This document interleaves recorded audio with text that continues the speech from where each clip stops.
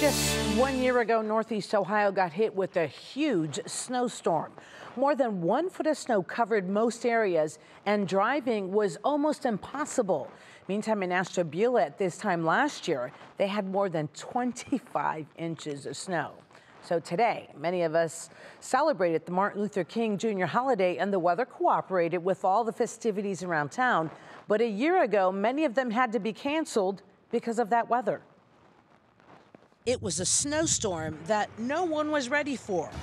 On a holiday, Martin Luther King Jr. Day, exactly 12 months ago, the snowstorm left the city of Cleveland paralyzed. Victor Rosa remembers that day well.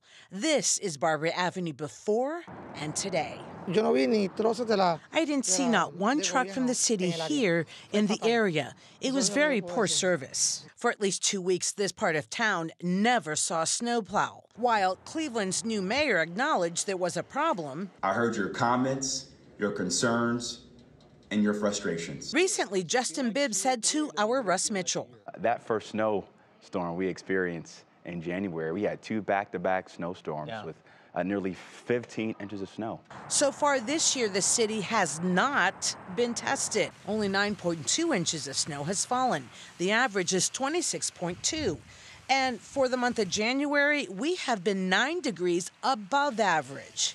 Even so, according to Bibb, history will not repeat itself under his watch. And I think those snowstorms really laid bare the work we had to do throughout my tenure as mayor of really modernizing how we do the basics. The trucks now have GPS tracking, and there are more on the streets. But Rosa says he's just going to wait and see and pass judgments on the city later.